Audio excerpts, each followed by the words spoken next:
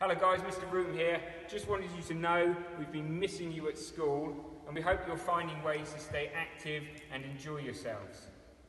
I've got myself a skipping rope here. We were hoping you might be able to get hold of one yourself.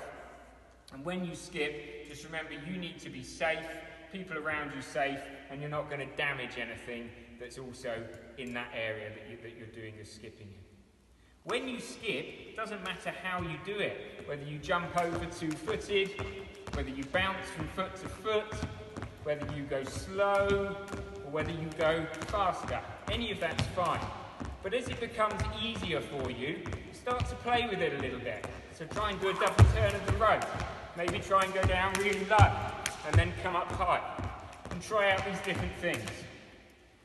Now I've got a timer here, and we're going to have a little challenge.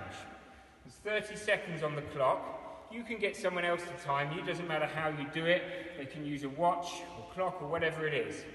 And you're going to try and get as many turns of the ropes in as you can in 30 seconds to see if you can get more than me.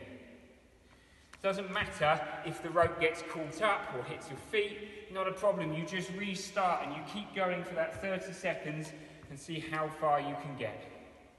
Are we ready then? I'll give it a go. You'll have to count how many I get. 3, 2, 1. Let's go.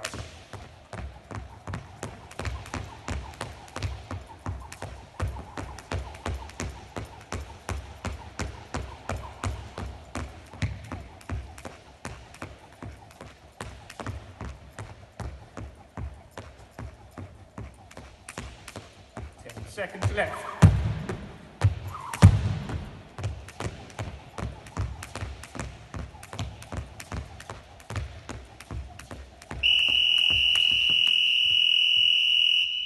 And that's time. Okay, good luck, give it a go, stay safe, and we look forward to seeing you soon. Bye-bye.